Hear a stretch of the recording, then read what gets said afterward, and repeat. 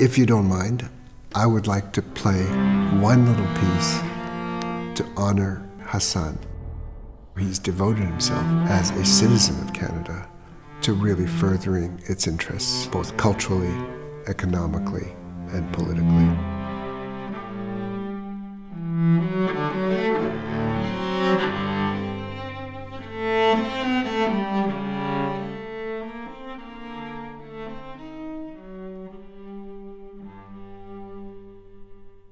Hassan Khosrowshahi and his wife Naz arrived in Canada in 1981.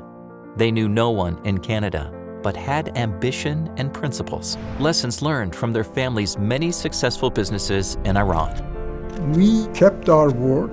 If we said we are going to do something, we would do it, and we would expect the other party to do so. And generally speaking, that worked.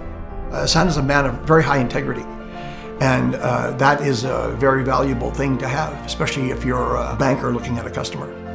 Hassan boldly embarked on a business he knew little about and barely existed in Canada at the time.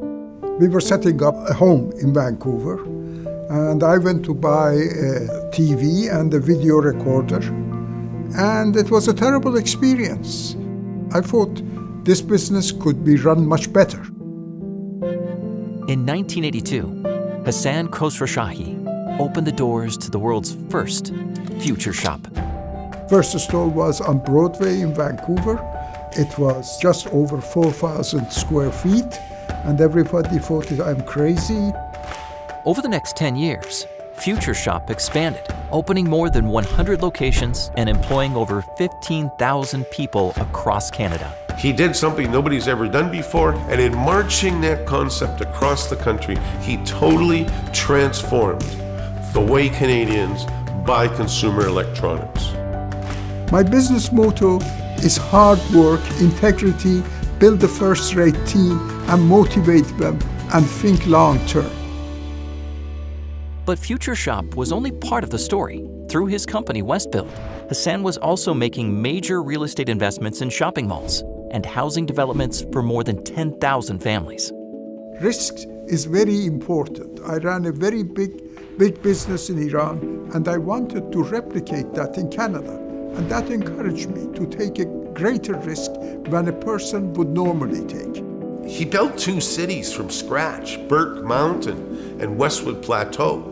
And he's in the process of building a 3rd. When they build in this community, they're also really seeking to support families, to create family-centered, really inclusive, really environmentally sensitive places for people to live and thrive.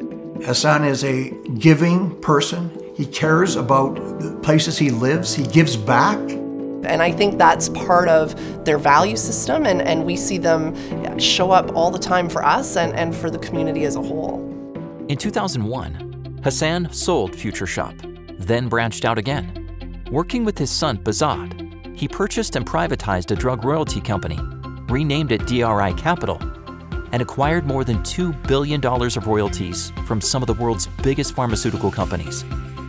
Signaling its growth, DRI Healthcare listed on the TSX last year.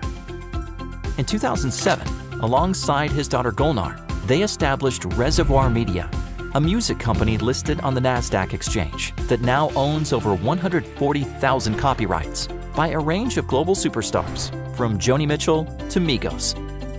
What I am proudest of is the work ethic of my children and the fact that they have willingly joined the business and taken up responsibilities. What a family. Amazing family of merchants. That's Hassan, Nazi, Behzad, and Golnar. A lot of people would say his legacy is the businesses he's built. I think Hassan's legacy is his family. He stays out of the limelight, so most people don't know this, but I'm pretty sure that if there wasn't for Hassan and his wife Nazi, there wouldn't be a Vancouver Symphony Orchestra.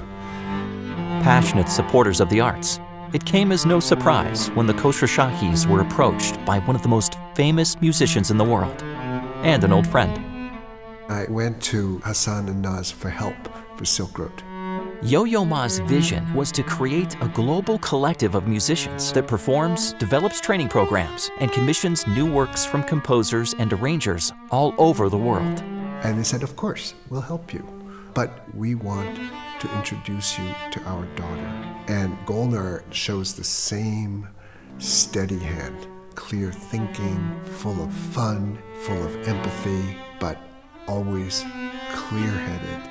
I think Mr. K is a true visionary and a true example of what a leader should be. He came to Canada. He knew no one. He had no contacts. And look where he is now.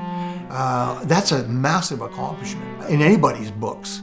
There's no question about the accomplishments of which we're celebrating tonight. But for me, it's the inner cultivation of Naz and Hassan and their family members that impressed me the most. And that cultivation is expressed in the outside world in terms of his community service, working for goals that are larger than himself. Please welcome Hassan Khosrowshahi, inductee as Companion to the Order of the Canadian Business Hall of Fame.